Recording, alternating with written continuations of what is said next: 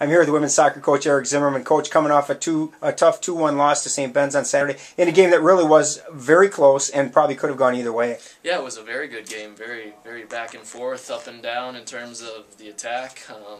We unfortunately didn't get the results, but after going down 2-0 and being in a hole, we continued to battle and made it interesting at the end. So. And obviously, you got an important goal from your leading scorer, Amy Civic, got her 11th of the season. And again, nice for her because it was her last home game. Kind of a nice way to send her off with a goal in her final home game. Yeah, definitely. Not only sending her off, but we tried to send the seniors off on a positive note. And despite not getting the result, all the seniors got some playing time. They got to play a role in the match. So.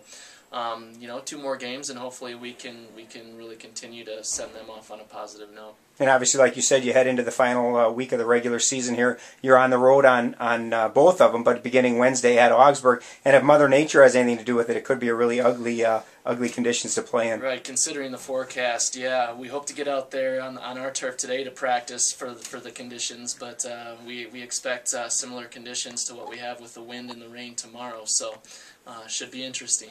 What are going to be the keys for you guys against the Augies? Well, obviously to deal with the conditions and not let that get into our head if it does happen to be quite windy and rainy. And then the second thing is to just focus on being dangerous in the attack. Augsburg is a more defensive-oriented team. They defend quite well, and so it'll be difficult to get in on them. So I think if we can create chances and, of course, continue to defend as well as we have for the most part, we should be fine.